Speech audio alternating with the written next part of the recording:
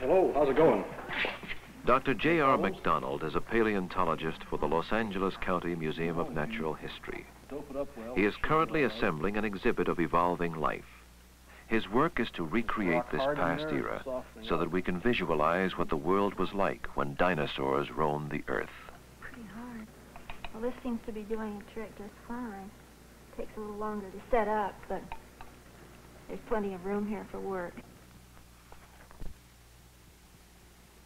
Do you think the skin... Kathy and James Bryan are film animators and model builders.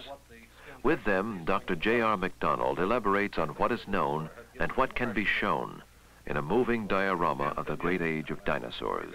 What about the color? You think that's good enough? Again, color is something we know nothing about. You can almost take your choice on the color of these things. Of course, living amphibians have quite a range of color.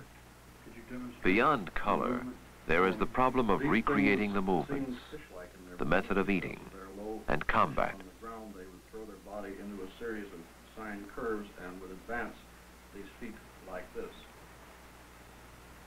Jim Bryan, working under Dr. McDonald's supervision, films a landscape no man has ever seen. The world of the Mesozoic era, over 135 million years ago.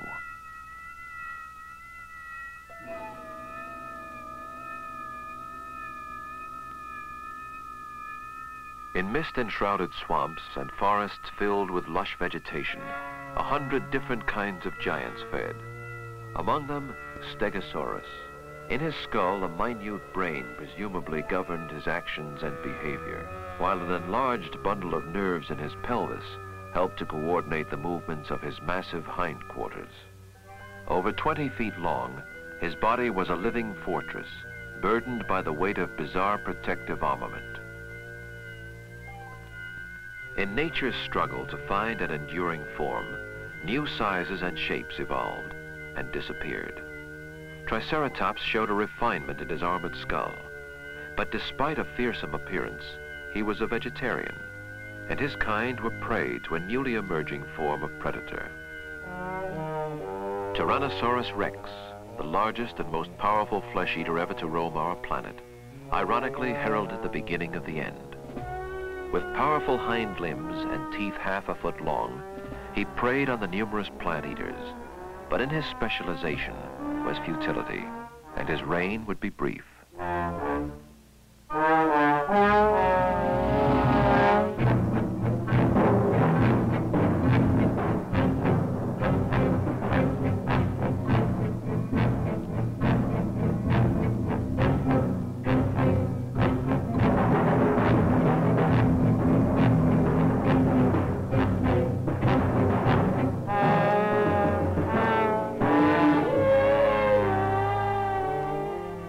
Tyrannosaurus, Triceratops, Stegosaurus, a roll call of the doomed.